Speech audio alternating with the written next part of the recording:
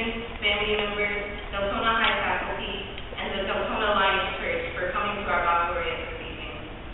As a class of 2012 seniors, we only have a few more days, and we should cherish every moment of it. The upcoming days leading to graduation will be filled with tears and heartfelt messages put in your books.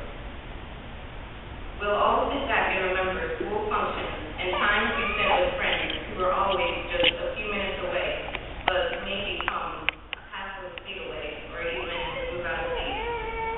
It wasn't always like this though.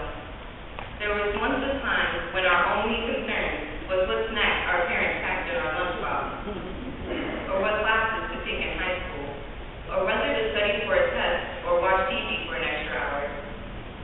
Now, many of us are off to college and have to decide whether to take out that student loan or work for a year to save up money.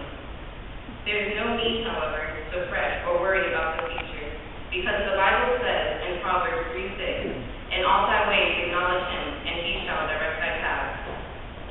Amid all of the changes that are taking place in our lives right now, God remains a continuity. He was there when we first entered high school, and many of us were shaky in our faith. Whether we stayed by his side or strayed along the way, God has always been there for us, even when we couldn't feel him. He has made true on his promise to never leave us or forsake us.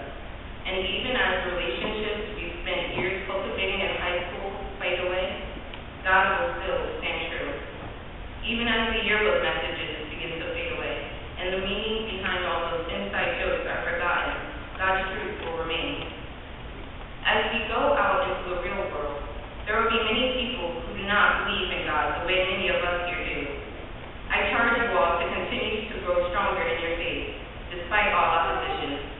Don't let anyone sway your beliefs based on what they call logic or reasoning, because Jesus is the way, the truth, and the life, and the truth does not need to be justified.